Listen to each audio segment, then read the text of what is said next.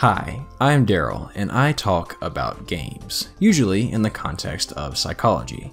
I've talked about how Pokemon and the generation effect can make you a better student.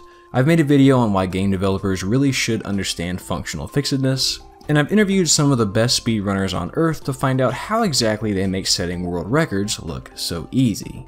Primacy and recency, subconscious associations, classical conditioning, subliminal messaging, which I definitely don't use in my videos,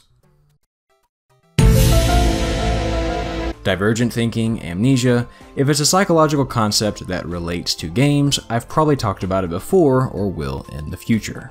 But to be clear, psychology isn't all I talk about. Every now and then I'll dabble in a little bit of game design content, and sometimes I'll just talk about life and how games really can make it better, and for some people are the best way to relate to the world around us.